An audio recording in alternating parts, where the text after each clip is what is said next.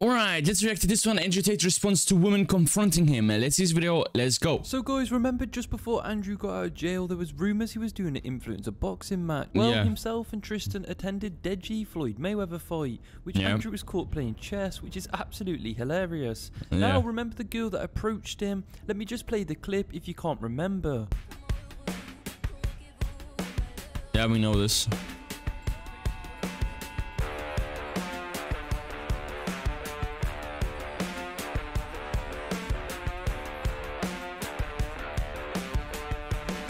We know this.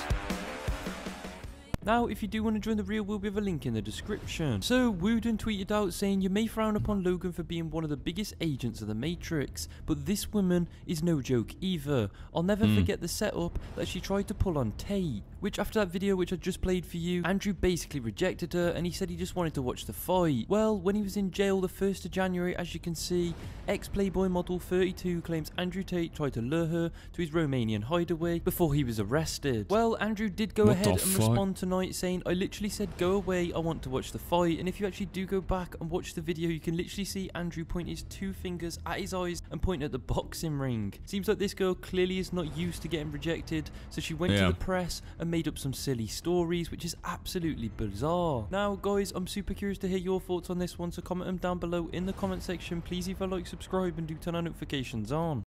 I mean, women? No, kidding. You know what? It is what it is. It's a good video. Good to see. And yeah, man, nice, man.